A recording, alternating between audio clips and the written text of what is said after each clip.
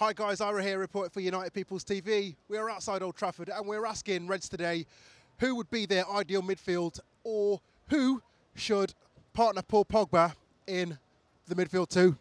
Right, that is difficult, but right now, Pogba obviously, once he gets into the stride and everything, and with the training and everything, he's starting today, I know, but I got a soft spot for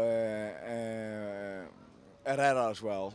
So if he can fulfill his promise, the one thing for me, and I want to tell this all the world, I don't know where you're from, but problem is Wayne Rooney cannot be in the side.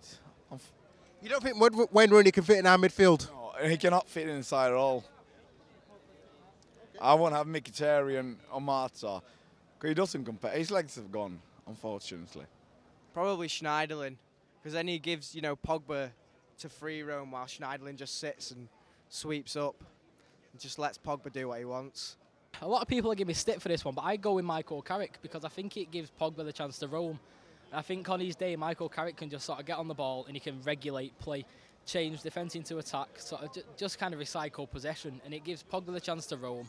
Because Carrick's not going to go sort of surging forward too much. He's going to sit in his hole just in front of the defence, protect the defence, and he can play a pass like no one. So I go with Michael Carrick.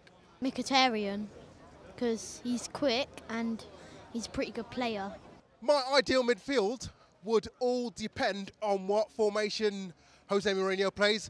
He seems to favour the 4-2-3-1, and I think if he does play the 4-2-3-1, in front of the defenders, I'd have Pogba, and I'd have either Carrick or somebody as a defender. But I think that ideally would play 4-3-3, so then it's more of an attacking formation.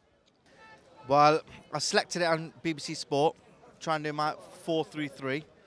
I think Pogba, obviously, get him in the middle, up and down. I think we should give the youngsters, put Lingard, and I don't know if Mata's going to go, but what I'd like to see is Carrick stay in the team as well.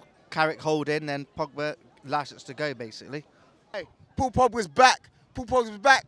Listen, mate, I'm not even a United fan, but I'm flipping excited. He's not doing a dab anymore, but you know what? I want to see what Who's going to partner in the midfield? Fellaini, apparently. What is he still doing here?